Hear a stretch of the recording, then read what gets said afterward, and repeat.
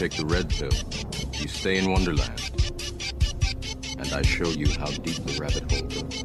Welcome to Life in Red.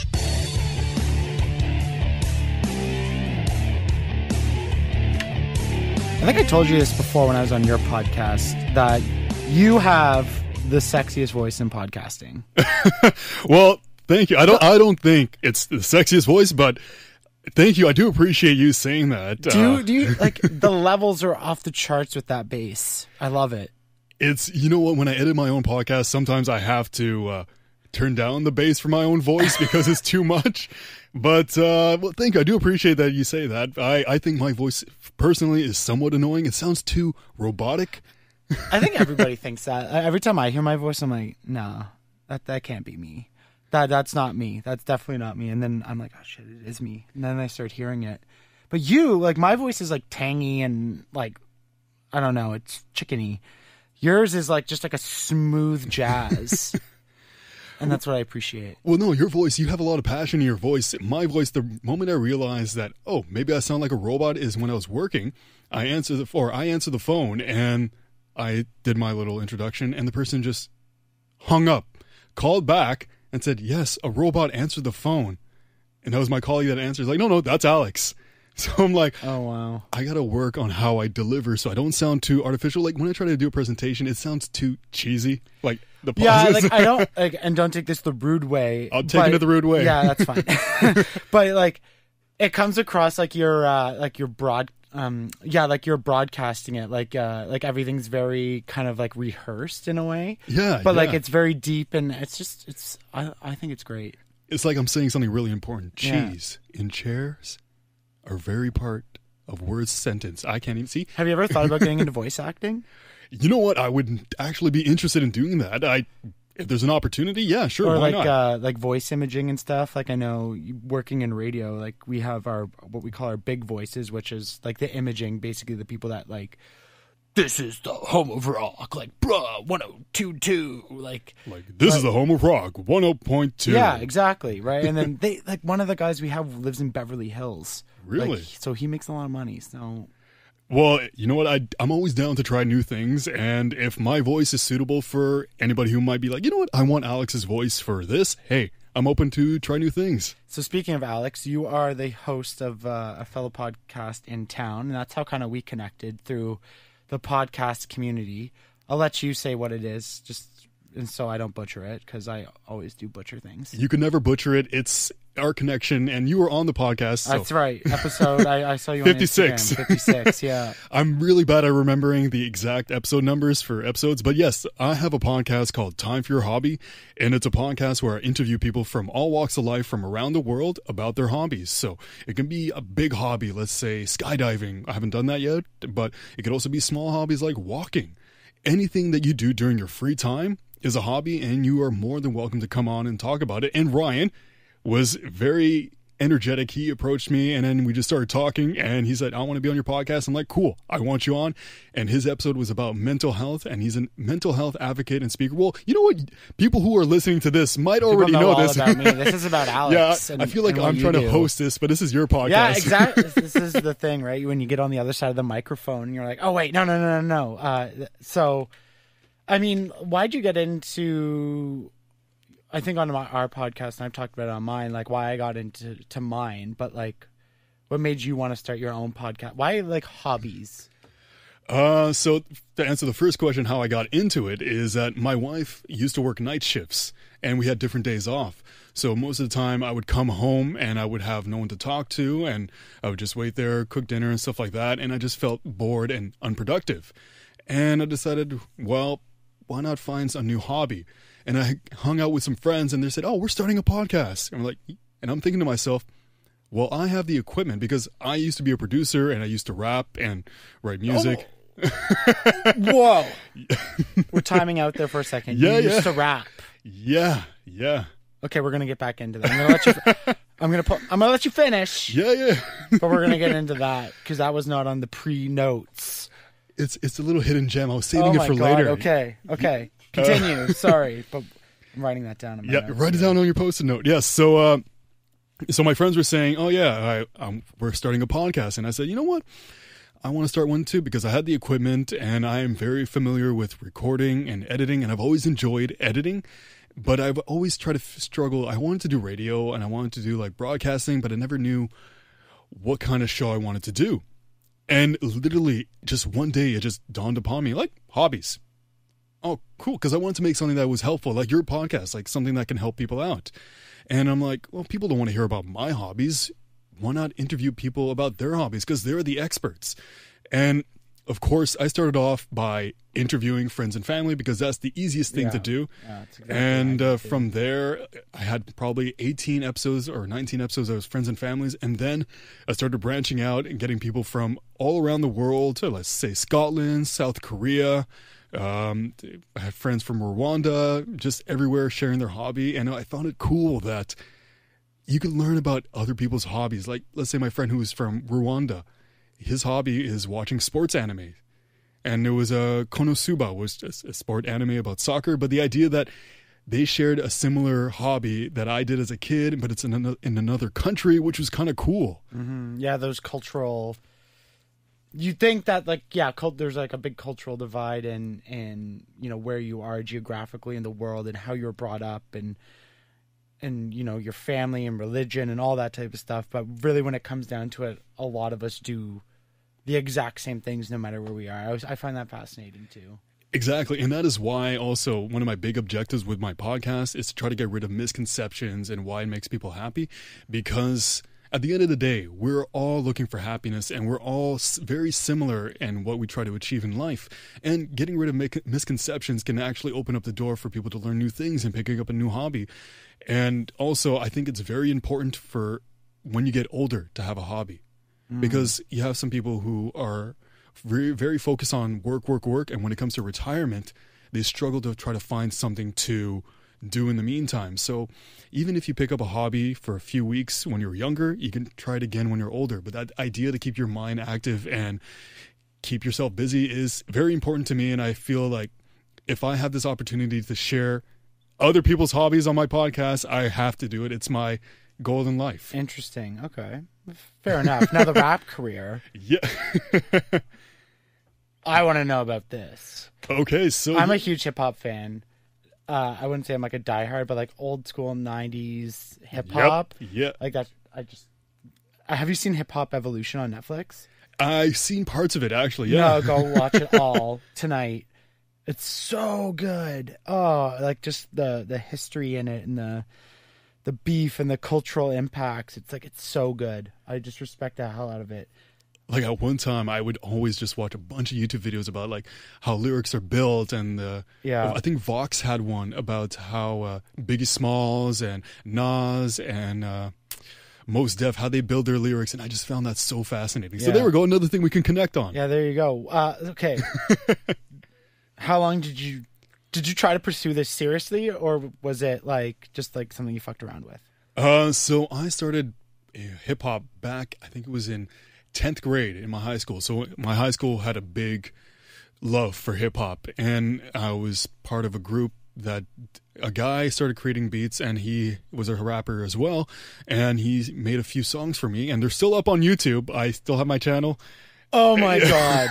Oh my god. I'll share it. I'll share it. Keep talking right now. Yes, the channel is called Soullogical Music on YouTube. Was that your rapper, like Soullogical? My name, yeah, I went through different types of names, but it sounds egotistical when you say Soullogical Music. But so yeah, I started back in 2010. I'm going off track, and I started a song. My first song was called 100%. It was cheesy, but I left it up there, and it just went on for a few years. And then at one point, I'm like, you know what? I love this. I love making hip hop. I love writing rap and lyrics, but I want to try to make my own instrumentals because he made amazing instrumentals, but I also wanted to give it a shot because I had sounds in my head that I wanted to do. I can see Ryan trying to look for it. It's Soullogical Music, all one word. And then so I started producing my own instrumentals as well. And I can't read, or he sees me. Oh my goodness, there I am. So yeah, I started producing my own instrumentals, and I can't play piano. I can't read music. So it was me just doing one key at a time. Oh, so this one right here, Ryan's playing is... Oh, no, it's not up here yet. Okay. That's you? That's me without the beard. Oh. This is, so it's a university. This is when I was in University of Ottawa. Okay, we're gonna put it on. I made the beat as well. You might have to restart because I'm pretty proud of that beat. That was good. Once again, I couldn't read music or play the piano, so it took me sometimes hours and hours and hours like to create an instrumental. And my style is a lot like the 90s hip hop or more like the epic music. I want you to feel like, ooh, you're on top of the world when you're listening to this. And I throw my own little twist to it. And my lyrics as well have that like get into your soul kind of lyrics. And I've been doing that since I was 16. I'm 27 now, so over 10 years. Do you still do it? I've taken a break in producing music because I've been focusing on podcasting because it takes a lot of my time. But I don't doubt I'll go back to it because I love playing the piano. I can't play. I love fiddling around and creating melodies. And out of like, let's say every one instrumental or song I make, I've probably produced 50 to 75 instrumentals that are just there. Like sometimes I just like fiddle around. I'm like, I create a scrap song. Don't use it. Or I come back to it. But it's just the idea like get that creativity out of your head. Boom, there, I move on. Why not do a podcast on hip hop or something then? Was that not something that you thought about? Like for me personally, talking about hip hop? Well, you know, like if you're a young MC or a rapper, maybe he's trying to start a career, getting connected with the scene, you know, if you thought about starting a podcast, you said that this kind of came to you. Was like not doing one on hip hop, maybe like an original idea or something like that? Well, you know what? For hip hop, actually, hip hop itself, I've always seen it as just a hobby. I've always wanted it to be like a stress reliever for when I, let's say, had a long day. You could have said that, and I apologize because I was like, no, I need to see the rap video. No. By all means, I don't care about sharing it. It's part of my journey. It's part of how I got here today, and that is why I also produced for a lot of people as well, and I never charged them. I always did it for free because for the love of hip hop, that was my idea, and the idea that I didn't want to charge because the moment I said, okay, this is how much I want to charge it for, they're going to probably expect a deadline on when to have it. And since I was a student in university at the time, I decided I didn't want to put that in front of my studies because during the first year I did for a little bit and it affected my grades. And that's when I had to snap back to reality and realize, okay, probably should focus on my studies. But yeah, I've always loved producing for a lot of other people, making some songs, and it's always been a passion of mine. Okay, wait, I'm going to try this again. I gotta turn off the mics, and then we're gonna try this again here. You have anything? Oh yeah, is this a good university? If you listen to this, then I intrigued your mind. You won't find a university that's better than mine. Yup, I'm a GG, proud and I know it. And everywhere I go, I need to show it. More than an image, so I must elaborate. Top 20 schools, so don't need to debate. It's an easy choice that you won't regret. Feed your intellect when you get the lessons that you won't forget. Officially bilingual, and in French or in English. Whichever one you take, you have the tools to accomplish your dreams. Oh my god, I'm freaking out. That is amazing. Oh, I couldn't hear it the first time. Now I went through it. That's sick. That's actually Thanks, really man. great. So yeah, I was not expecting that. Sometimes, you know, when like someone tells you like, "Oh yeah, I do this," you're like, "Okay," and you come on, you're like, yeah, like that's great job." But like, oh, that was cool. Yeah, no. So this, like I said, it was a hobby, and there's a bunch. Like you can see this evolution. Like that's God. You got What If here. You got What If is an playlist, old okay. one. If you want to listen to a good one, listen to This Is It. That one I'm very proud of. It's probably one of my newer ones. If you go up the other way, just go to my channel. It might be easier. Goodness. Yes. I have also recorded a song with my wife, and I uploaded there too. This Is It should probably be there. It is, the one at the bottom left with a hat. Bottom left. There it is. Right. This Is It. Okay, here we're gonna try this again. Oh yes. Oh, get the cringiness out. Good morning, good afternoon, or good evening. Whichever one you want to use, you're more than welcome to use it. I'm So Logical, and today I will be showing you a new song that I just did called This Is It. Now, I know I'm not too creative with the title of the song, but the creativity is put within all this. And yes, I know I'm wearing this little straw hat.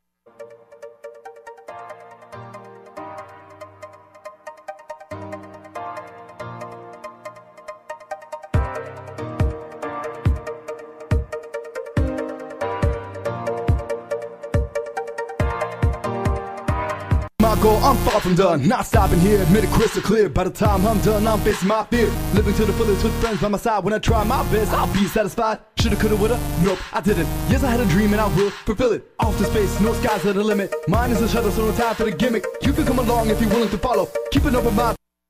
Totally digging that. I just gave it a like too on it. Oh, thank you, man. So yeah, I came up with the name So Logical because it's not necessarily me. It's about my music being so logical. So it sounds originally logical because I tend to follow the beat. So that's how I came up with the name. But yeah, thank you very much, man. Oh, no, we're gonna give you a little plug there. That's cool.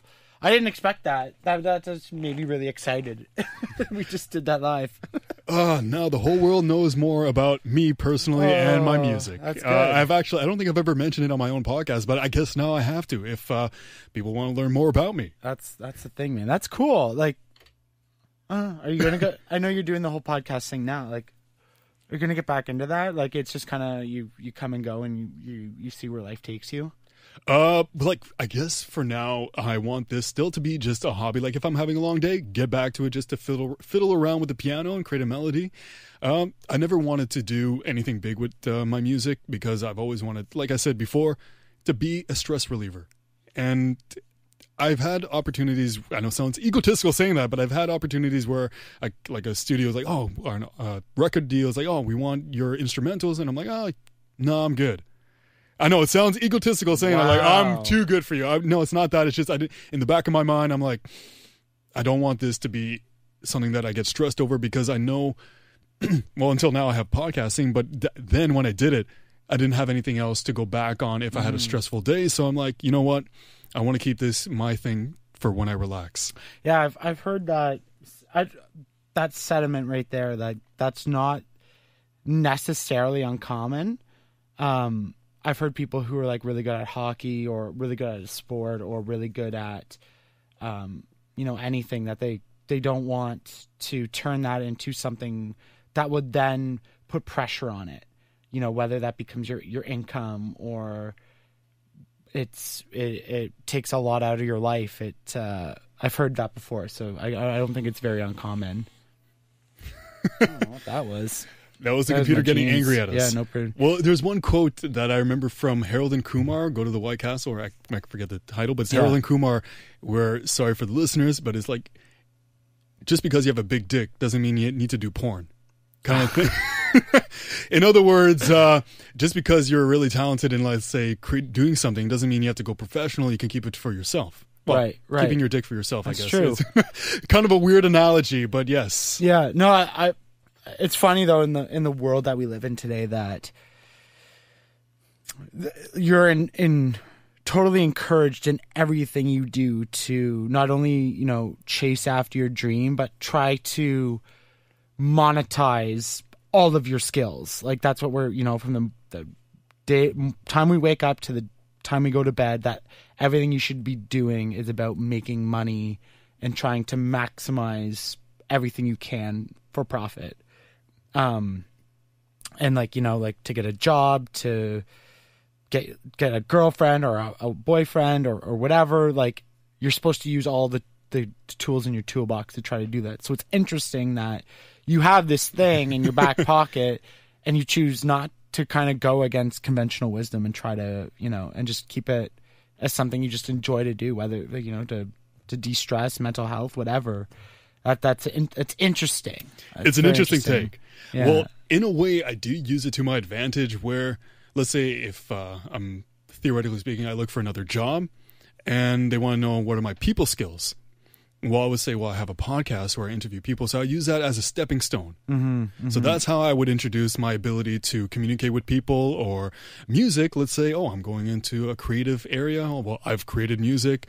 So I use my hobbies as a stepping stone. I don't want to necessarily go pursue my hobbies. I sound so lame saying that. But maybe, you know what? This is me saying this now. Maybe 10 years from now, maybe even tomorrow, I have an epiphany and I'm like, you know what? Screw it. I'm going to go into podcasting full time. Yeah. You never know what's going to happen, right? I change my mind every month. I'm like, today I want to do this. And then I wake up, I'm like, no, I'm going to do this now. And I can't make up my mind, but I want to do it. That happens to me sometimes, like when I'm choosing a pair of socks. And sometimes I'm like, screw it, I'm just going to wear one from each. Oh no, don't do that ever. We just finished up an election as the time we record this in Canada, and I'm interested. Are you a political guy at all? Do you follow? Do you pay attention? Do you have strong opinions either way or the other? You know what? I'm not extremely political, but I do have a strong opinion. That sounds weird saying that. Interesting, okay. The reason why I have a strong opinion is not necessarily politics itself, but the effects of politics, what it does on people. Okay. In other words, I'm kind of disappointed that a lot of people during election times or just in general only see each other as either conservative or liberal, or let's say in the States, Republican or Democrat. Like that's the only thing you are. It's only either black or white. And unfortunately, people do not take the time to try and understand the other side. And that's what really disappoints me, because we're in 2019, but it doesn't matter what year we're in, but we're in a day and age where we have the ability to learn more about people, but we stay focused on our own beliefs, our own morals, our own beliefs, I guess that's the best word, that we don't necessarily take the time anymore to try to learn what the other side has to offer. So that's my big impact. And what I really dislike about politics, let's say during election season, is the slander. That when they try to attack each other, it's like, oh, well, this person did this and this person did this. Like, okay, cool. That's why are you attacking each other? Instead of attacking each other, why not present what you have to offer? And if you're better than the other person, then we'll see that. Don't have to slander. It's like when you're having an argument on the internet where people start off having a logical debate, and then it goes off where one person starts correcting the grammar of the other person, and then they start fighting about grammatical corrections, and they're like, okay, well, you guys are arguing about something completely different now. Yeah, I've talked about this in numerous. I think we talked about this on the episode I did with you too, and the effects that all this has. It really starts to come down to like a form of tribalism, just like in sports, right? Like you like that team, I like this team. You're an idiot for liking that team. You know, you set yourself with your ideals and your virtues and your morals on what kind of you separate on the other team. And then you act, a lot of people at least do that, no matter what your team does, right or wrong, like you double down on it because that's your team. You're always going to try to win. And that's also what happens. You become that, you're just trying to win. It's not about compromise or hearing the other person out. It just becomes about winning, who's smarter, what's the right way and what's the wrong way. And I think that's what you definitely see more and more, and especially since, you know, when Trump was elected, that really kind of magnified that team sense, at least in my mind. Like that's where it could have been that I'm getting older, could have been, you know, social media became more prevalent, but to me, like that's when all of a sudden things really changed and quite dramatically. So I find that interesting, that you also kind of share that. And what I paid a lot of close attention this election because on one hand, I look at it that, you know, hearing both sides of the argument, the conservative fiscal responsibility and, you know, social justice on the left, trying to pay really close attention to what they're saying and understand why they don't like the other side instead of understanding why they like their own side, why they don't like the other side of the argument. And what I found, at least in my opinion, while I was examining it, that people on the left really didn't like people on the right voting for conservative because they felt that by voting conservative and voting for Scheer, that you would be putting people into harm. You know, people of color, LGBT, those were very indigenous people. Those were very strong worries that came up during this election of what the policies of the conservative government, taking all things aside away from economics, and we're just talking about social really, but they felt that by voting conservative, you would be doing a lot of harm to those types of people. So I was really trying to understand that, because I am a big believer in hearing on both sides, but also trying to listen to that and say, okay, you're kind of right. Like, you know, you can't say for certain, but if you have that worry, then absolutely you're justified in and having that concern. I don't know. So I found that really interesting, at least in the post kind of examination I did of this election, and after, Scheer wasn't elected and we got 4 more years maybe of Trudeau. I found that interesting. I don't know. It's and I don't know what to think of it and what to make of that, and where the future goes in future elections and future debates of that, because that doesn't seem easily solved, because not all, Liberals won the most seats. The majority of candidates did not vote for Scheer, but if you're looking by party, Conservatives won the popular vote. So more than 50%, or I guess it's 3 ways. The majority of Canadians settled on voting Conservative. So they obviously hold some of these beliefs. And how do you change that? That, like, to me, I'm like, that's a really interesting future.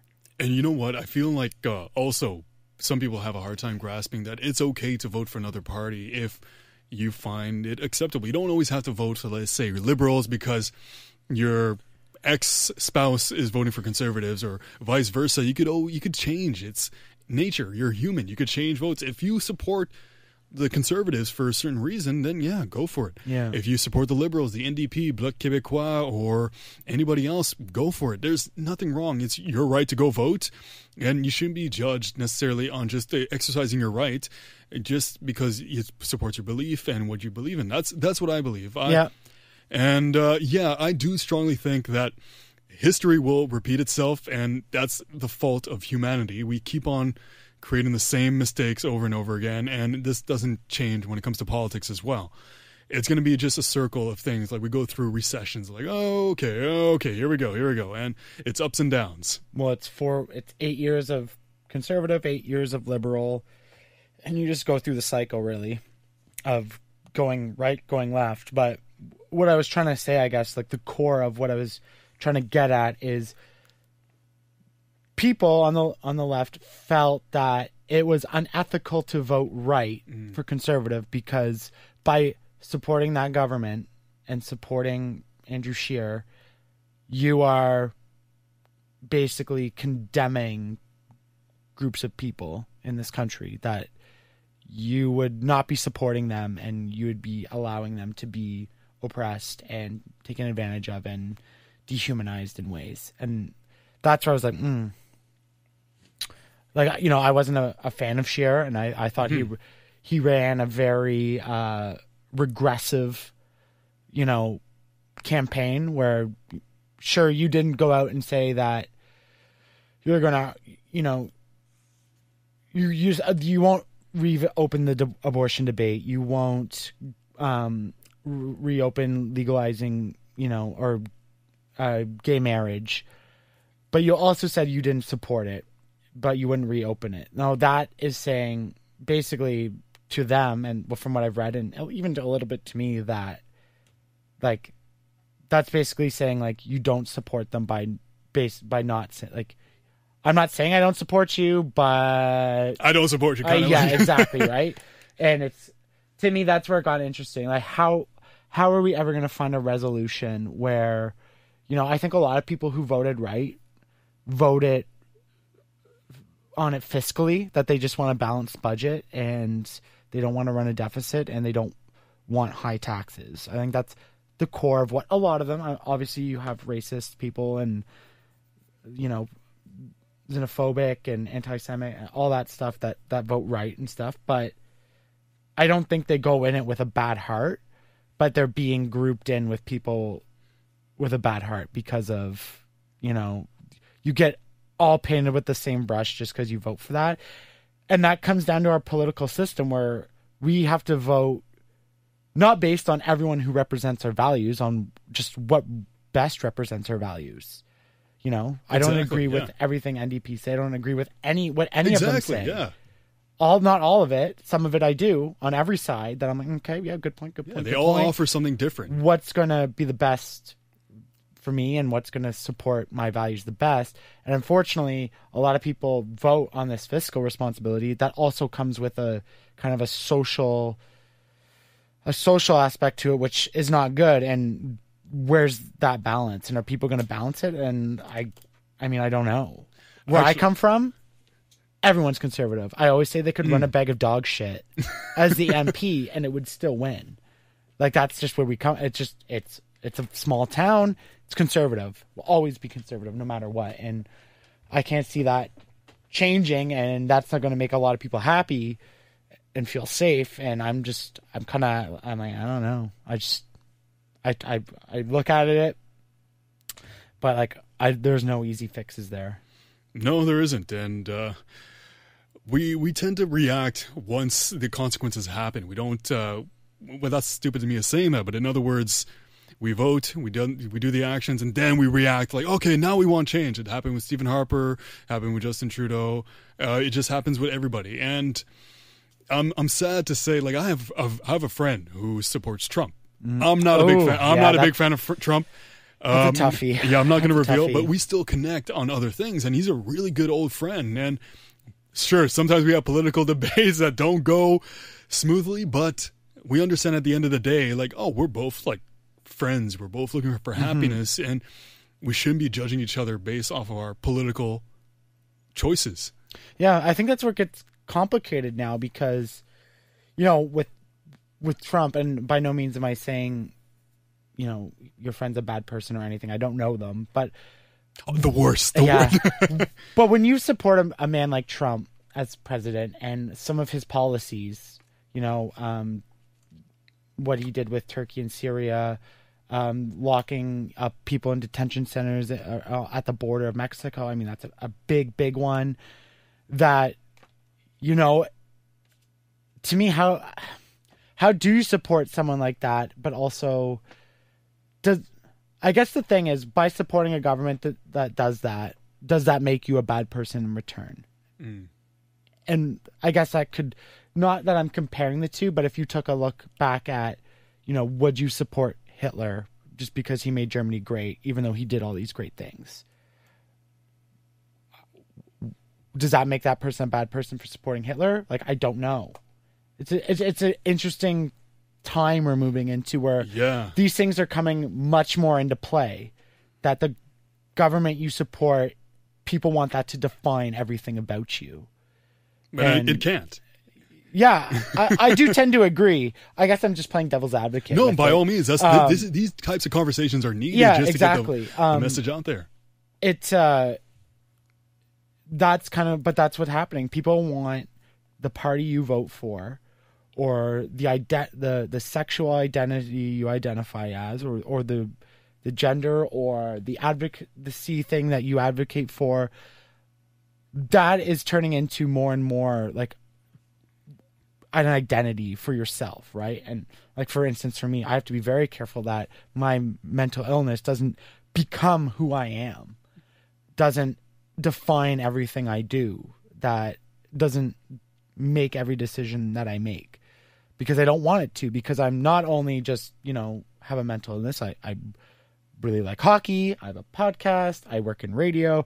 There are so many different layers to everyone's character and what makes us who we are, that, like, to me, I don't want to be defined by one thing or by who I vote for, or that who I choose to love or who I choose to have sex with. Like, all those things are part of me, but that's not just one part of me. I really believe that, you know, I can be, you could vote conservative, but donate a ton of money to a hospital, to helping kids build wells, to marching in Pride and funding, you know, women's shelters and trans organizations. Does that still make you a bad person just because you support Trump, but still do all these other things? Some people would say that it is. Some people say that it wouldn't. And that's just where we get into this crazy time where we're just, you know, we're having people are saying a lot of stuff, but no one's really listening, and there's not really conversations happening. It's just people throwing what they believe out and hoping they get reaffirmed in their beliefs. That people are like, great, yeah, I totally agree with you, and when anyone doesn't, then that becomes a whole other thing. And like, I don't know where we're going, and it used to stress me out a lot more than it did. Like, I had to start going to therapy because of this shit, because it was getting on my mind so much. But it is still concerning to me that, like, you know, you see it more and more every day. Well, that's where I agree with you. The idea of, let's say, you were talking about how just because you're this is how you have to be. Like me growing up, being half black, half white, that was like a big thing. Like I had somewhat of an identity crisis when I was a kid, trying to figure out, do I belong to the black kids? Do I belong to the white kids? And it was just like, that's what it brought up. Like I shouldn't be defining myself based off my ethnicity. It's interesting you bring that up, because that's been conversations I've had with people before. Because that, again, that's another very touchy subject today in social media and in today's culture. That, yeah, like black identity and what confirmed, like what is racism, what isn't racism, what is all that type of thing. I'm interested to hear more about that. When have you found your identity yet? Like when did you kind of discover what you wanted to be? What is social media like with all that type of stuff too? Because you said you don't want to define yourself by your ethnicity, but a lot of people would argue that. So my family is pretty multicultural. So theoretically, actually speaking, I'm like half black, half white, but mostly pretty much multicultural. Like I have multiple ethnicities in me. And growing up, so if you look at me, if people see me, I'm half black, half white, but I look more Arab or Latino. And I've been mistaken for Arabic or Latino many times. I've even had some occasions where people would come up to me and start speaking to me in Arabic, and I said, "I'm sorry, I don't speak Arabic." And one person is like, "You're a disgrace." I'm like, "What? Oh, wait, damn! How am I? I can't. I'm not Arabic. I'm not a disgrace. I'm sorry." But aside from him, does it bother you when people misidentify you as like a you can say race? I'm very open. You can say whatever you want. No, at this point, it really doesn't. You know why? Because I spent so much time growing up trying to figure out my identity. Like, oh, to the black kids, I'm white. To the white kids, I'm black. Oh, I don't fit in. So I'm like, oh, well, screw it. I'm just gonna be me. Like people nowadays still think, oh, I'm Arabic or Latino or I'm not black. I'm not white. I'm like, you know what? I'm whatever you want me to be. Because you know why that's not important to me right now is because I'd rather you focus on me as a personality, as a person, rather than my skin. My skin is skin deep. You turn off the lights, you touch my skin, you can't tell what color I am. Mm-hmm. And I noticed that I will be judged my entire life. Like when I go to airports, I am randomly checked every time. Really? Every it's time. It's that bad, eh? But it's whether I have the beard or not, I am randomly checked. I remember this one time I went with my wife and the guy's like calls us over and my wife's like, oh, yep, that's me. My wife is a short Korean woman. She's like, yep, it's me. And he's like, no, you. I'm like, yeah, I know. My sister, she gets her afro patted down. Really, eh? For weapons, quote unquote. But I actually set off the metal detector wearing sweatpants and a t-shirt.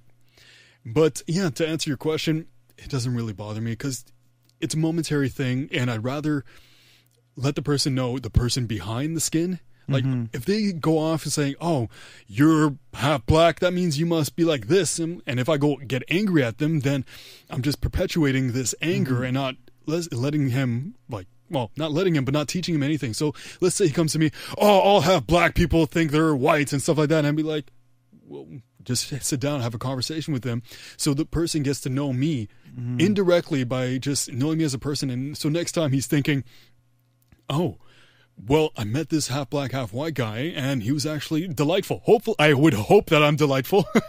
But the idea that, okay, not everybody's like this. And like talking about, let's say, Justin Trudeau doing the whole brown face, black face thing.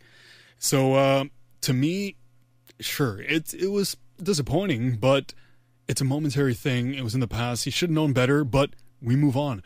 My grandmother, she's from Barbados. She's black, and she lived through like segregation and were white washrooms for only white people, and the colored washroom was colored, but she didn't let that bring her down. And now in our family, my grandmother, my father black, my mother white, my wife Korean, two half mixed kids. My brother-in-law is Russian, so we really don't really care about where you're from, what you look like. Like, honestly, sometimes I'm like, oh, my wife's Korean. And my wife's like, oh, my husband is half black, half white. Oh, like we have that little moment like, oh, yeah. And then we forget about it, and then we just go on through our day. That's very interesting. I mean, it's refreshing to hear you say that, because when you look at social media, that doesn't seem to be the narrative that's being pushed out right now. couple questions for you on all Hit this, me. if you don't mind. I do not mind. Do you identify as like half black, half white, or do you identify as white or as black, or like? I know you're trying to say Yeah. you're your own person, and I respect that. But like, people again always want to kind of put you in a box, and it was interesting to hear you say, black people say you're white people say you're black. Yeah.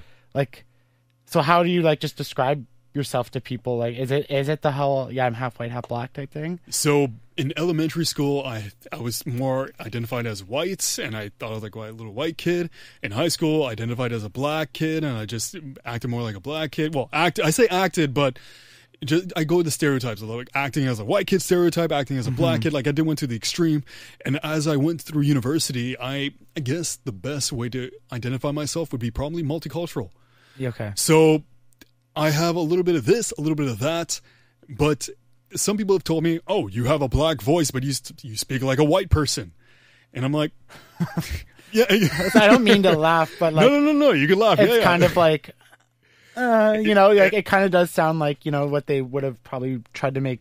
I mean, probably still make other people do on TV, like the weather guy, or like it's gonna be like it's gonna be this, yeah. And sometimes I sound like a black guy talking, and it's my voice. I try not to change it. I trust me. This is my real voice. Yeah. It's not modified. Yeah. Ryan is not doing any magical tricks. And but yeah, I really do identify as multicultural these days, but I don't tend to focus on that. And let's say they come up to me and they ask, because some people get really nervous, like, "Oh, I don't want to ask, but where are you from?" Like, that question. And I'm like, "Guess." I'm actually pleased to like try to have people guess where I'm from, because it creates a conversation. That's what I want to do. I want to create that conversation. Like sometimes I got Filipino once. I'm like, "Oh, cool. I got Filipino." I don't know how, but you know what? Yeah. That's cool.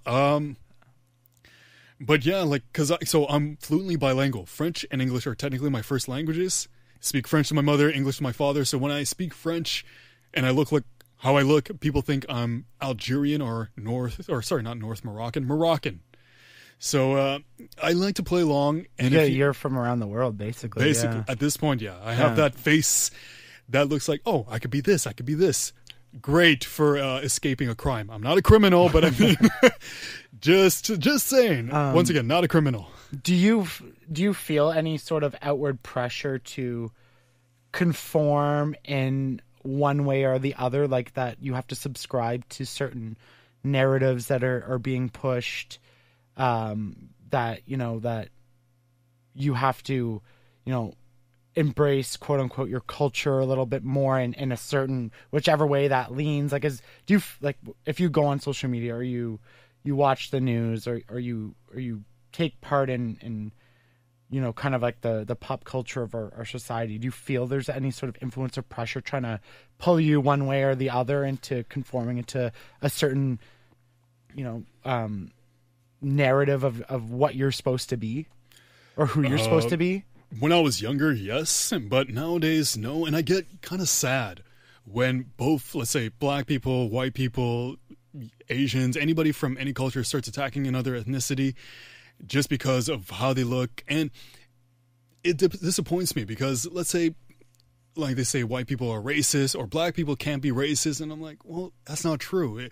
There's really good white people and there's really good black people. And it's just, unfortunately, you only hear about the bad ones, the ones that are the loudest, get the coverage and get a stronger voice. Whoops, almost fell in my chair. Oh, jeez. Yes. Ryan just saw me just open my eyes really wide. Yeah, he's getting excited. But yeah, I don't feel that pressure nowadays. Okay. For me, I don't care if people judge me for who I am. But where I do get offended is if people attack vulnerable people. That's where I feel like I have to step in. I don't like the idea of people getting attacked and they can't defend themselves and to just keep getting attacked. I want to just be there. If they need my help, I just consent if they need help. I'm not saying physically in a fight. I don't fight. I mean, like, if I see like a situation where somebody's being abusive to somebody else, or my wife says I am a hard-headed person and I will end up getting myself killed by just trying to like meddle and try to protect people. And I feel like it's my duty to just be there if people need me. And no, I don't feel that narrative to fit in necessarily. Okay. You're just cool being your own person and everything. Yeah, like because that. at the end of the day, I will be constantly judged, no matter what. How I look, my skin tone. I can't convince everybody. There's people that are going to hate me. That's a given. I can't. Not everybody can love me. That's fair.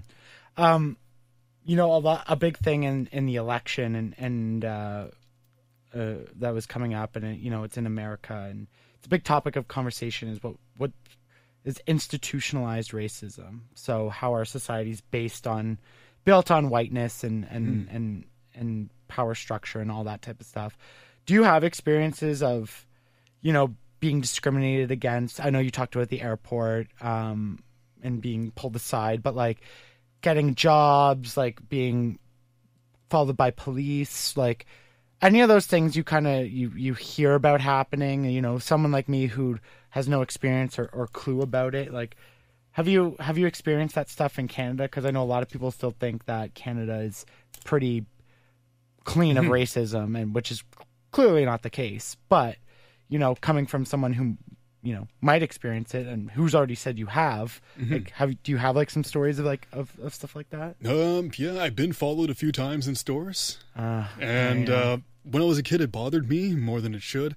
I didn't. There was some places that I had difficulty getting a job, like especially when I was younger. Like they had a sign outside said hiring, and then when I went in to try to send in my resume, like no, we're not hiring. And then it goes like a pharmacy or something like that. And a couple of weeks later, I see a new employee. So I'm like, oh, okay, well, that's my mind going to the extreme when I was a kid. Like, it's because I'm this. Because I'm this.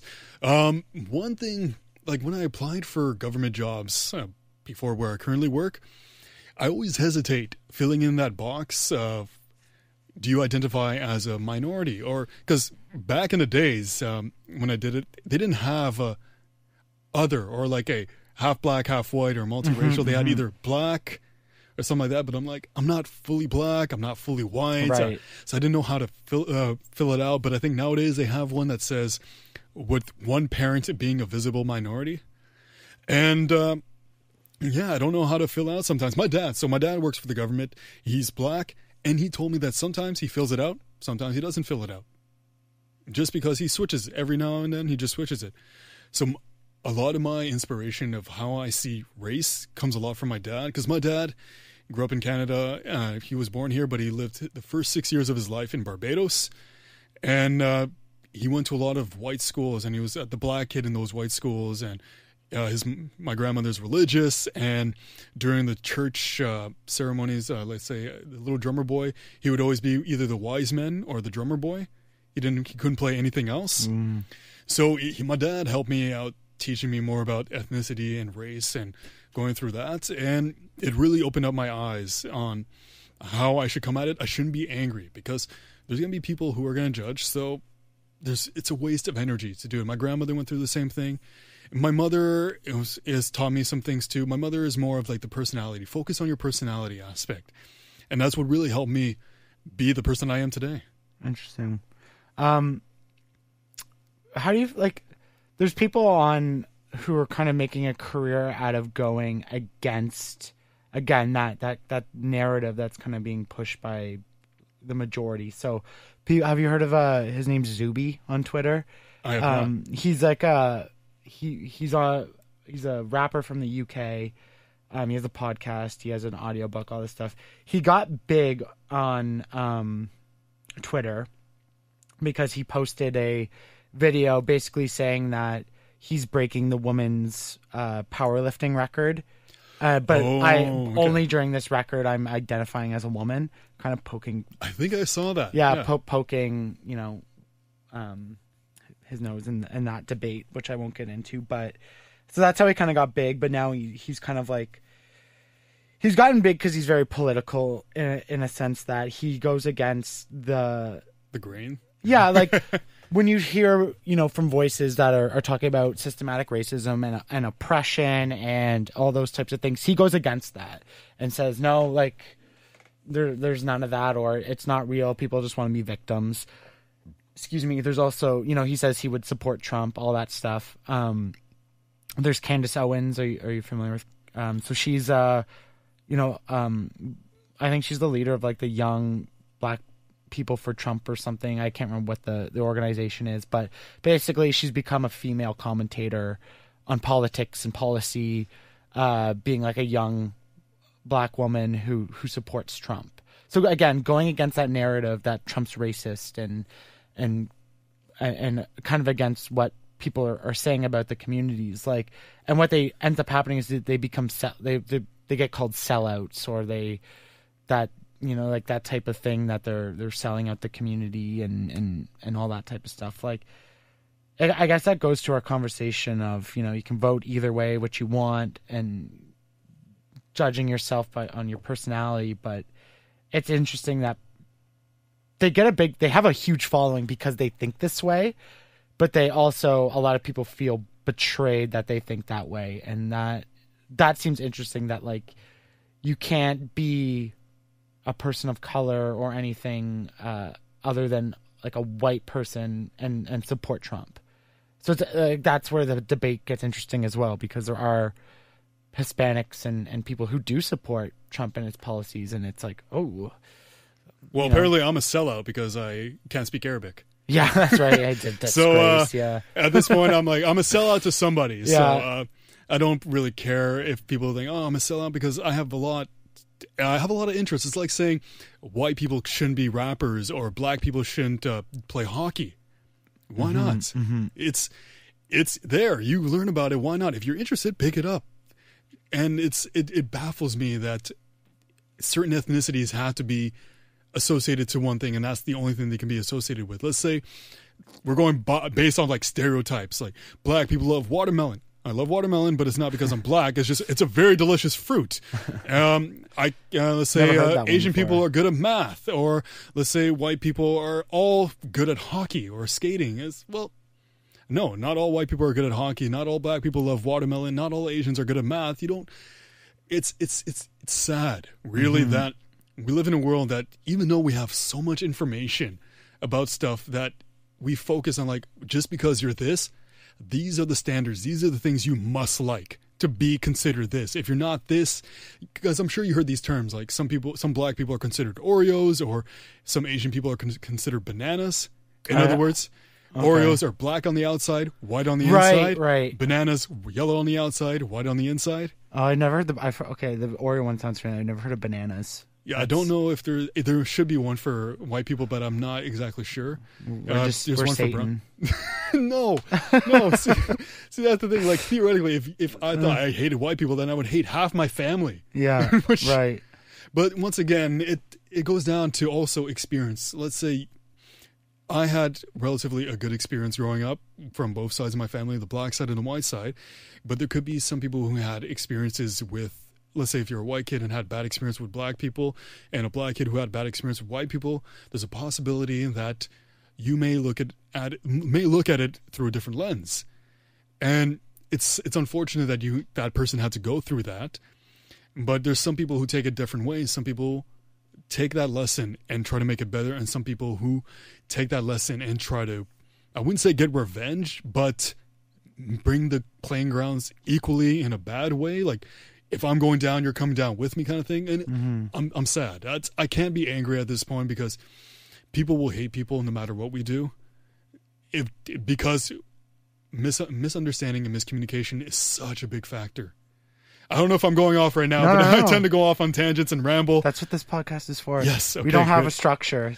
Yeah, there we go. I could be free. Yeah. But yeah, I do strongly believe that in the future, people are going to understand each other more and more. And we are starting to see that, actually. Like, thanks to the internet, although there's a dark side, people are understanding more. There's people trying out new things, new cultures, visiting more, traveling.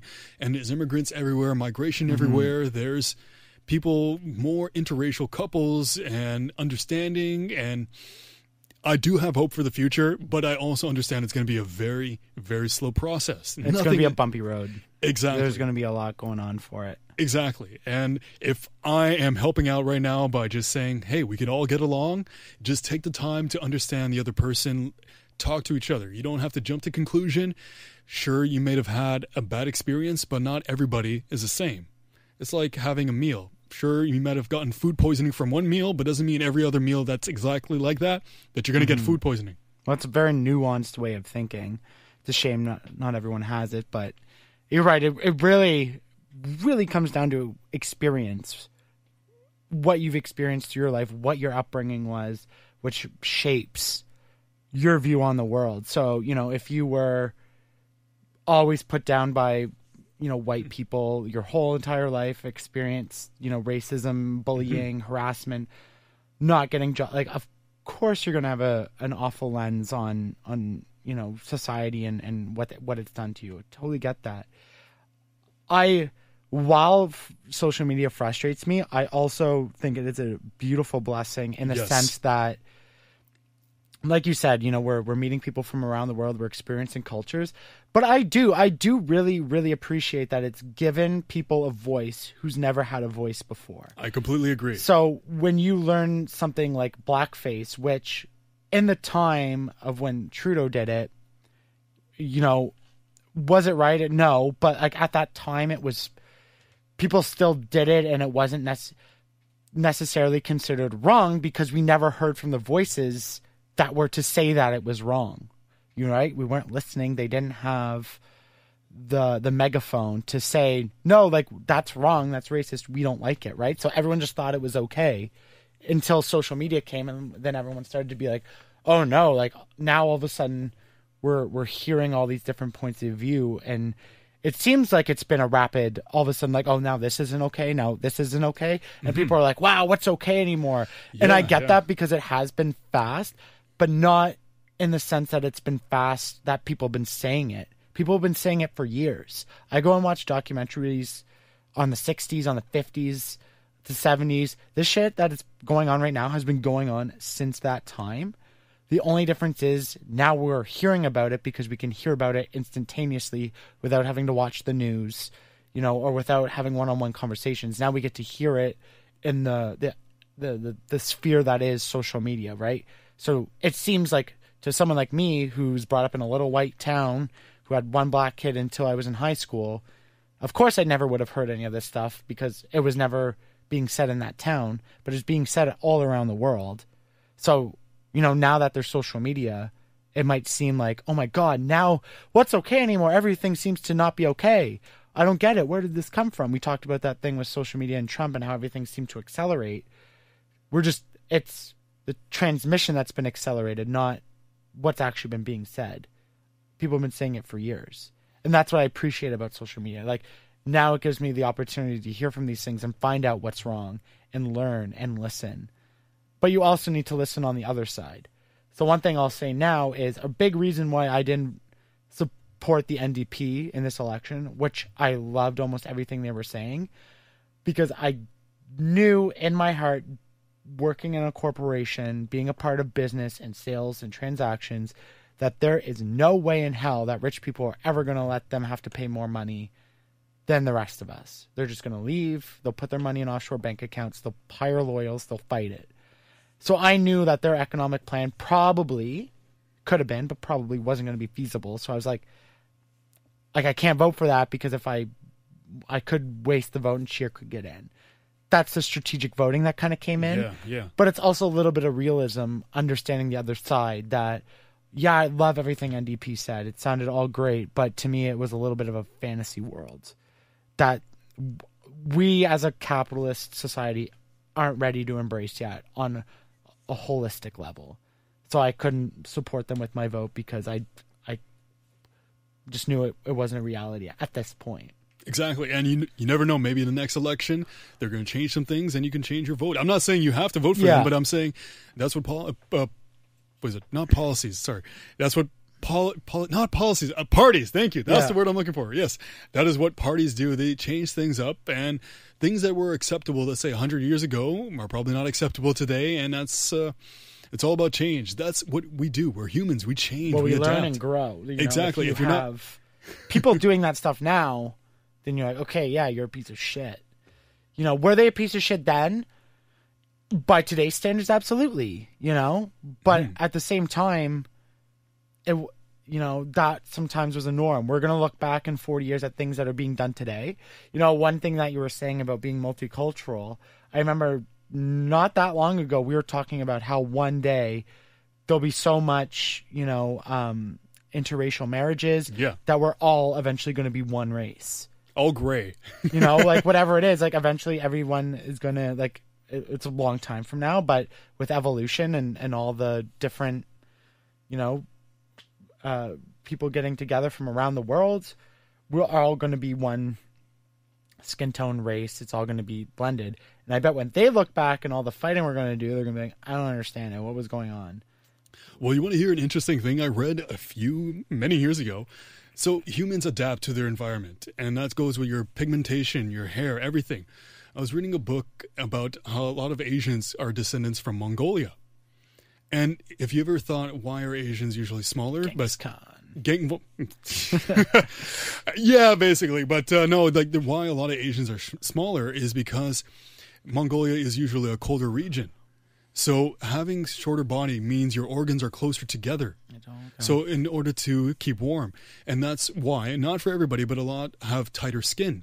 That's why the eyes are also like that, because loose skin tends to freeze in cold weather. Interesting. So if you look at, let's say, Africa, Africans usually are considered taller, right? That's so to spread out the organs. So because your body is trying to regulate to adapt to the environment. The darker skin is to protect yourself from the sun. So there's all these little things. I'm not saying this is 100% true, but this is what, for me, kind of made sense. If you can correct me if I'm wrong, I'm always up to learn. But the idea that the human body adapts to their environment, it's like blue eyes are more sensitive to light compared to brown eyes, and it all has to do with where you live, and that's not just you personally, but that throughout generations. Exactly. Yeah, exactly. So I love the fact that it's evolution. Exactly. I love the fact that, like, humans, you won't see it in your lifetime, humans adapting, unless we turning into robots. Yeah. I don't think I'm going to be turning into a robot anytime soon, but yeah, it's just cool to think that we adapt to our environment throughout time. Yeah. If you think about it on a smaller scale, if you were to pick up your life and move to a different country, say you were to pick up your life and you were going to move to Korea, you would adapt your life to fit that culture, which would change you, which would also probably change future generations of, your lineage. But it's just a small example that something as simple, like you would pick up, move to a different country, which would change, maybe not your physical, but your attribute. Like your DNA, let's say you're eating a certain type of food that can change your metabolism and stuff like that. The human body is like just who we are as humans. Like we're just so adapt to change.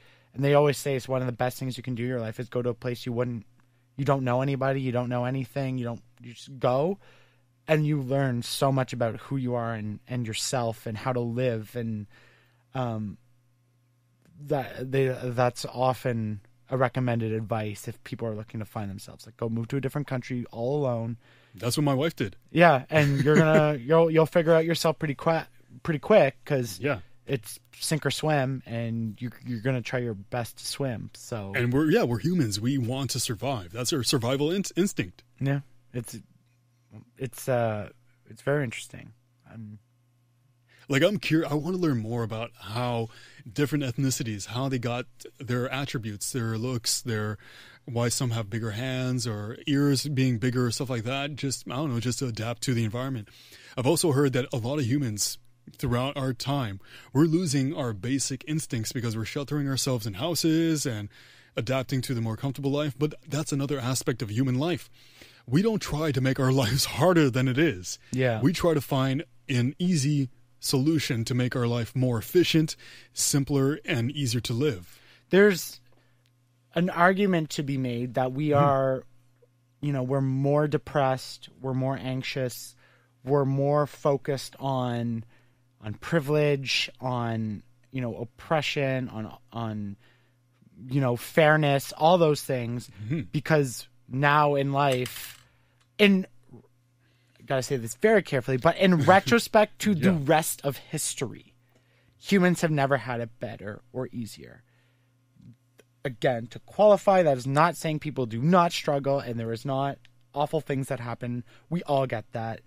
But where we are now to where we were 100, 200, 500, 1,000, 100,000, whenever humans started, life is easier today than it ever was before. There's more possibilities for resources and get help. I can sit here and order breakfast, lunch, and dinner and not move a goddamn muscle. That's Except pretty your thumb. easy. But what I'm saying is there's theories that we're like this now because we do not have to focus on living anymore, on survival, on will I make it tomorrow? Where is my next meal coming from? Am I going to get eaten by, moose. kind of carnivorous moose? Am I going to be attacked by the tribe or the village next over? That is a theory that because we have it so easy now, we have time to sit there and focus on all these other things, which in turn, maybe biologically we're not adept for that. We're not supposed to be doing that. We're not supposed to be sitting at a desk all day worrying about, what money or that someone said something crappy on social media. Did you? I don't know. On that note, did you know we're all pooping the wrong way? You have to, I heard that. You have to lift your exactly. you have to lift your knees. But so The back V-shape. to the whole aspect of we have it easier. I studied international development and globalization back in university, so I focused a lot on third world countries and developing countries, and some have it a lot harder than we do. And one common thing that every single human has is the survival instinct. You want to survive. You will try to do whatever it takes to find a better life. And what unfortunately in our day and age too is that fear is such a big manipulator, such a big controller, whether it's family, friends, politics, the media, anything to implement fear, because fear controls. So it's saying, fear of migrants are going to come take your jobs. I'm like, well, there's been studies done that immigrants don't try to make trouble because they're trying to stay within that country. I couldn't quote exactly which studies exactly, but my family's composed of immigrants, and the only trouble my wife is when I do something stupid. So my wife's an immigrant, my brother-in-law is an immigrant, my grandparents are immigrants, I have friends that are immigrants, and none of them are bad. They don't try to look for trouble, and they try to look for the best life. Even if they had tough situations, they try to work around it. And that's why I think fear is a dangerous thing. Once again, I'm doing horrible segues. I'm just whoop, just wandering off. There's no segues. We just talk. Yeah, but in North America, in Europe, and in other certain places in the world, we do have very good for some people. Some people have it hard around here. And I think it's our duty as humans to help each other out, because humans are, quote unquote, tribal, communal people or society. We like to work as together. That's why, in prisons, they're trying to step away from isolation, because the impact it can have on the mental health. Yeah, we're social beings. We're extremely social. Yeah. Whether it's even if you're with somebody you disagree with, that interaction. What was that movie with Tom Hanks? He started making friends with a coconut, or was it a volleyball? Oh, yeah, Castaway. Wilson. Yes, Volleyball. Wilson, exactly, yes. The idea that you desire that social interaction is a common thing for most humans, whether if it's with 100 people or just one person. Well, it's a foundation of well-being. So not only do you need food, you need water, you need exercise, you do? Yeah, you do. Damn it. Physical... It's not, when I say exercise, it's I meant water. Yeah. Oh, water, yeah. It's exercise, not necessarily going to the gym. It's moving, walking, right? That's a foundation, but also being loved, friendship, that social connection, that's huge. Like you said, in isolation, people become psychotic. They become senile because of what it does to them, being all alone, trapped in a room. And it's always good to be there for somebody, whether you're communicating with them or not, just to be present there, just to know that you have somebody there with you if you're going through a hard time. So now we're leaning into the mental health aspect. Look at that segue. Yeah, we know all about that. Yeah, you guys are good. This podcast has been very helpful. I've shared it with so many people, and thank you. Yeah, they really love how you tackle these intense situations in a respectful way, and you have such wonderful guests. Shout out to all the guests that's been on so far. I couldn't name them all. First of all, I'm horrible with names. Yeah, okay. That's why before doing every podcast, I try to repeat the name so I don't screw it up. Yeah, well, I mean, mental health, again, it's a big part of my life. It's not everything, but that just with my connections and who I know within that sphere, like a lot of them are like me and they want to share their story to help other people. So I've been fortunate enough to have some great guests come on and share their experiences, and some of them incredibly raw, Michael Dixon talking about right up to a suicide attempt, that was very huge. Sabrina LeMay, her struggles going through, being 90 pounds and trying to live in a car, working 4 jobs. It's this podcast didn't set out to be just about mental health. It just really, I just want to. It's about people like you. I just want to connect with people. Everyone has thoughts. Everyone has opinions. Everyone has stories. Everyone has passions, and part of this is for my mental, just to learn and talk to people and just have a good time. It's that social connection. It's but also just talking about interesting things that I'm interested in talking about. It's a big thing. I like talking about politics, and I like talking about race. It's a very touchy subject that everything's touchy these days. That you have to tiptoe around. But I just am very curious in learning all about everyone's point of view and their perspectives and their thoughts on it. And it's just, to me, it's interesting. It's fascinating. It's okay, why do you think this way? It's why do you think this is racist? Why do you not think it? Why do you subscribe to this ideology or theory? And to me, that I just find a big fascination in it.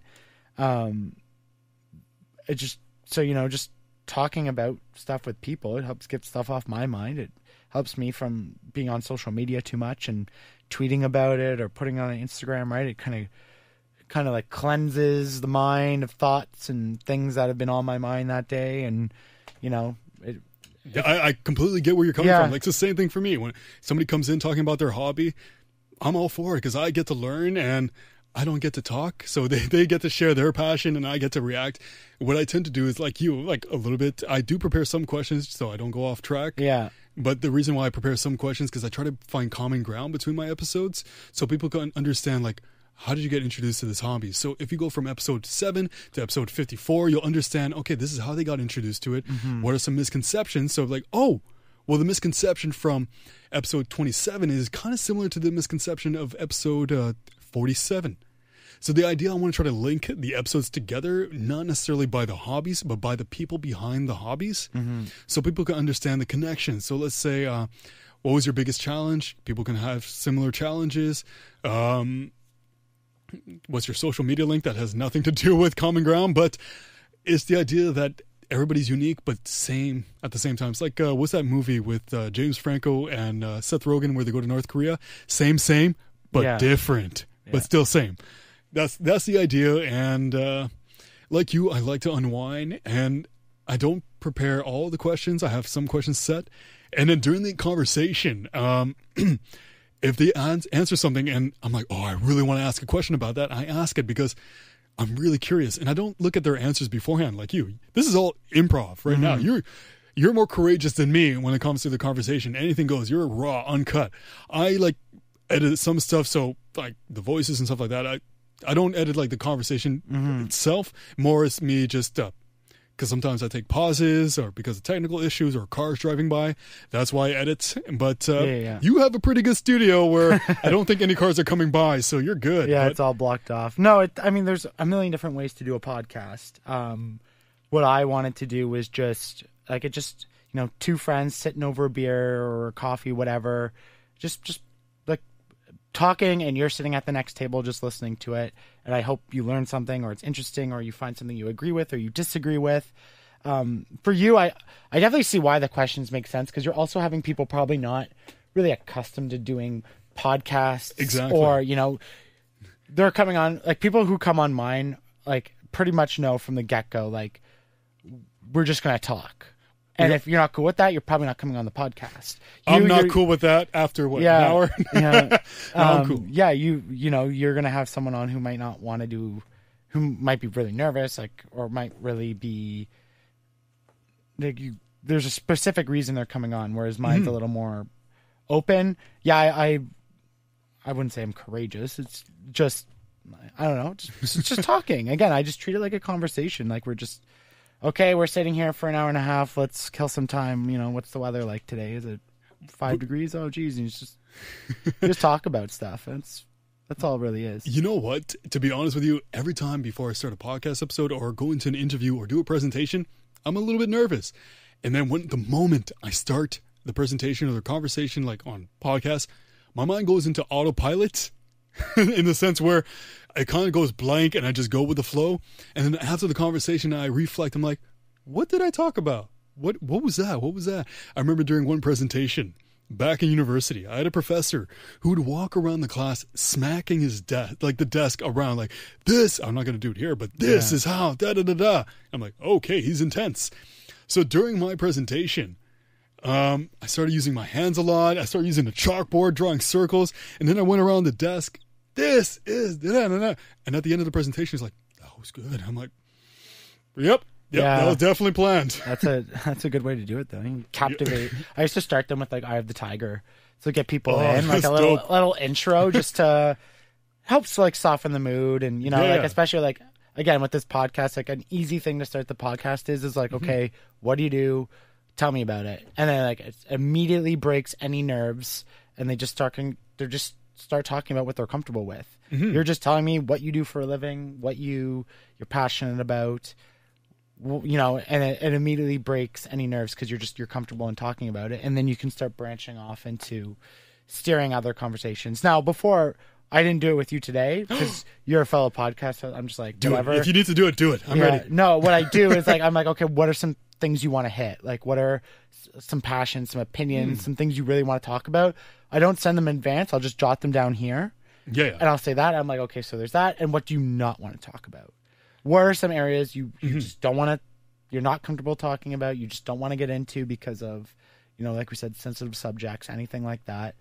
And then I won't go there. And then that, you know, makes them more comfortable with me being like, that I'm not going to, again, it's not an interview. I'm not some journalist it's a conversation. Trying to trap you and be like, catch you on a lie. And wait, you're like, not trying to trap me in these four walls? I'm, you know, like that gotcha. That, aha! Oh, God. I knew you said that thing. Damn it, I said it. Right? And then it goes viral because you said this thing that I caught you on. It's just, I don't care about that shit, you know? Like, and trying to catch a politician to say something you want them to say, and they keep dodging the question. Like, no one gives a shit about that because you're going to get the cookie cutter answer.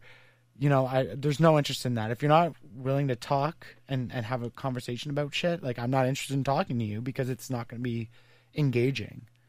That's my philosophy around it. And you know what? Even if you're very careful on what you say, people can modify audio clips to make you sound incriminating or saying something bad. It's like right now there's a whole thing about deep fake. Have you ever heard about that? Where they like superimpose a face on somebody else's face, scary. And then they can put you in a criminal situation or make you pretend to say something bad. They do this for the voice. So basically, even if you don't say anything or you don't even show up on social media or anything like that, somebody can do anything they want and put you in trouble. Like, I actually got my identity stolen recently. Did you really? Yeah. Oh no, what happened? So I was I'm part with Desjardins, my bank. Okay. And they had a scandal back in August where one employee released the information, or now it's a few employees, they released the information of 2.5 million people. And you were part of that. I was part of that. My mother was as well. But I was the only one who actually had their identity stolen. And oh my God, okay. So they opened up a credit card with Walmart in the amount of $8,000, and they had a fake driver's license. It was a whole hassle trying to get that solved, but I was able to get more information out of Walmart than Equifax was. Like Equifax was like very slow on trying to deal with everything, and they're like, oh, well, it's just a dispute. I'm like, no, somebody stole my identity. I did not open up a credit card at Walmart for $8,000. So I called the Walmart bank, and they gave me more information than they should. And the dude or girl or dudette, depending on how you want to use it, who created this fake account used a fake driver's license. And the last two numbers on the driver's license are 52. Now, just to be clear, in Ontario, For a driver's license, the last 2 numbers are your birth date. Yeah. So it can either be 01 to 31. I don't know who was born on the 52nd date of the month. So Wow. Did you have to go through the police and everything like that too? I went through the police, contacted my banks. I went through TransUnion, and then I went through the credit union. So I think it is resolved now. It's off my credit. But yeah, it was 2 months to try to resolve it, and it was just back and forth. And yeah. Oh, that's stressful. But yeah, if you ever do get your identity stolen, first step is contact. How'd you find out? How did I find out? So after the whole Desjardins thing, they did a whole 5-year plan with Equifax for free. So I got an email from Equifax saying, there's a new account that's been opened. So I look at it, and I look at the account, and it said Walmart, $8,000. Okay. Well, no, it wasn't called Walmart. It was called Dual Bank, which is owned by Walmart, or Dual Bank owns Walmart. And so that's how I figured out. And I was really on it. I wrote everything down, and I think it's resolved. So I'll have to check on that. Damn, but bro. yeah, Wow, that's crazy. it's no fun. But basically now my SIN number is out there. So for life. And that's something I want. That's another topic I'd love to talk about, where our banking system, the security is horrible. No shit. SIN number. Good to know. Like, think about it. Like, our SIN number is just 9 numbers. And once somebody has it, they can share it with anybody in the world, and you're screwed. Mm-hmm. Like, somebody can use it and just make a fraudulent account, buy a house, buy a car, and do anything they can, and then screw you over. And it can take months, even years to get resolved. Yeah. Yeah. Doom and gloom. Yeah. So sorry, before I cut you off, you're going to say the first thing you do is, if your identity's stolen. Oh, yes. First thing you do when your identity is stolen is to contact your bank to make sure everything is okay. Then contact Equifax and TransUnion. This is for Canada. For the American listeners, I believe they have Equifax and TransUnion there as well. So yeah, contact them. Give as much information as possible. Write down everything, who you spoke to, what time, if they have a badge number, and also file out a police report. Do not file one. I think there's also a credit union. Just make sure, and don't be shy to get updates. Call in for updates to make sure everything is okay. And after that, it could take a while. Like, it can take weeks, it could take months. In some cases, it can take years. But yeah, those are the steps you need to take. You can get all the information online. I think the police in your area, like, they have a website that will teach you what are the necessary steps to take. I feel like this is an educational podcast now There we on go. how See, to protect yourself from stolen identity. You learn something new every time you listen. Yeah. Okay. Have you learned anything about better protect? Like, there's nothing you could do about this. Someone just leaked it. Yeah, there's nothing I can do. So Like, what's there to do now? Like, do they give you, like, basically they're just like, always monitor your credit because someone could take it now? basically, so Equifax has a plan for 5 years because of the whole thing. So they're going to monitor my credit, and they also have a program where if a new account is open, before it's open, they contact me confirming that I've opened this account by my phone number and stuff like that, and just confirm my identity. TransUnion has done it as well.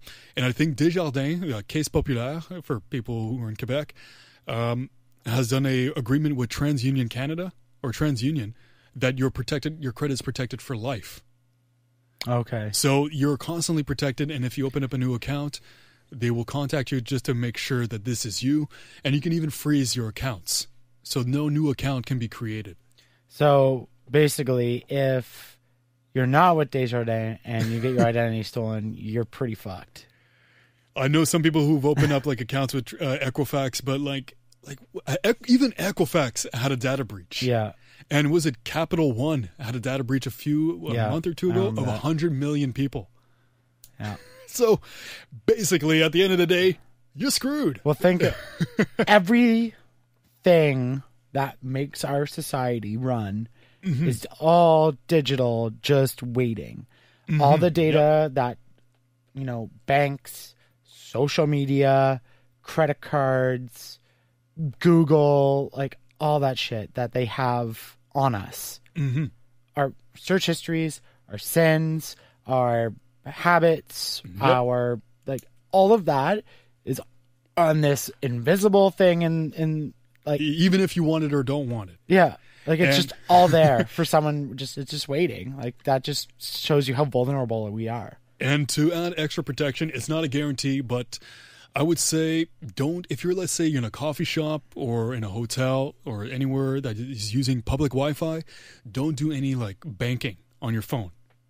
I have heard that. Yeah. And if also to add extra protection, get a VPN.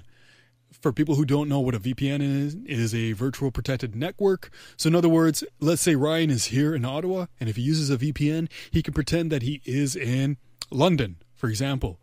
So it protects him a little bit more, protecting his identity or stealing information, and also get a antivirus.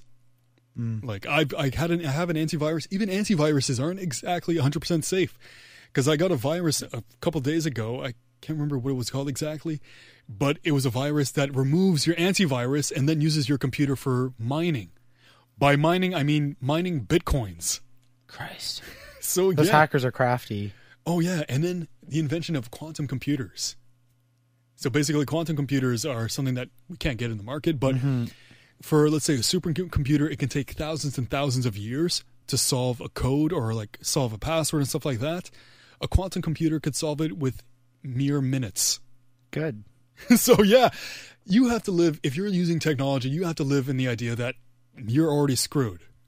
So I should stop using 12345 as my password. Or you know what, you should start using password 1. Oh, okay, perfect. No one. And then use it for everything. And then put a post-it note on your computer, on your work computer, so you don't forget. Yeah, that's right, eh? Yeah. We have to do a whole bunch of cybersecurity stuff now through like my job, and it's quite extensive, and no one takes it seriously. But yeah, it's a good point that shit can happen, And it does happen. It's a cat It's not and just mouse. a movie. It's a cat and mouse game where once the hacker figured out something, then the podcast, not the podcaster, the other hacker for the good guys figured another thing, and even ends up being they hire a hacker to work for them. Good. Yeah. Good. Well, on that note, that happy note, Yeah. Time for Your Hobby Yes. podcast. You're available on all podcast platforms. Yeah. Streaming, Apple, iTunes, all that stuff. iTunes doesn't exist really anymore. Yeah, But Apple Podcasts, and now you can even learn more about Ryan and I on Podchaser. yeah, that was a new thing you sent through that I started playing around with. Yeah, you get to learn about us as individuals and also which podcast episodes we were guest on. So once this episode comes out, I'm gonna just link myself to that episode. Yeah, that's right, eh? And then Ryan has linked himself to the episode he appeared on my podcast. Podchaser.com. Yeah. Where can they find you on social? Oh, yes. Me for social media. Twitter, I am on Twitter for TYFH podcast. So Time for Your Hobby podcast. Instagram, it's Time for Your Hobby. And Podchaser, I guess, is considered social now. That's pretty much Website? it. Oh, yes, my website. Google What? it probably, eh? Yeah, Google it. Like, I think it's on Wix. It's just like a main website that links you to everything else. And I have a Patreon, just if you do like to support. Ballsy, like it. Yeah, ballsy, exactly. You Does don't it need work to. for you? No, not at all. Not at all. They're like, well, you're doing it for free after a year, Alex. Why am I paying you now? Like, you know what? That's a fair point. So if you want to support, cool. If you don't want to support, that's cool too. It's not going to stop me. But yeah, so Twitter, Instagram, Patreon, Podchaser, my home address, my phone number. No, I'm kidding. Yeah. Apparently his SIN number. My SIN number, exactly. It's all there. Alex, sexiest voice in podcasting. Thank I'll you. tell you that. Time for Your Hobby podcast. Thanks for coming on, man. Thanks for having me, man. I had such a great time. Bye, everybody.